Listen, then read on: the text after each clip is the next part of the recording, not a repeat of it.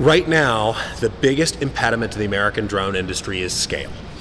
This critical demand signal from the government by selecting our drone, defining our drone as the most capable for the SRR use case, and most importantly, a critical function for DoD, will allow us to scale up our manufacturing, bring our cost model down, and help drive drones to ubiquity in every market. Our goal is to give soldiers the tools they need to be successful on the modern battlefield. SRR is our ability to do that at scale. It's currently the largest program of record in the world for this category of drone, and the intent of the program is to get a small drone into the hands of every platoon in the Army. We feel very proud of what we've built. We've taken feedback from warfighters over the last several years and implemented it into this next generation system.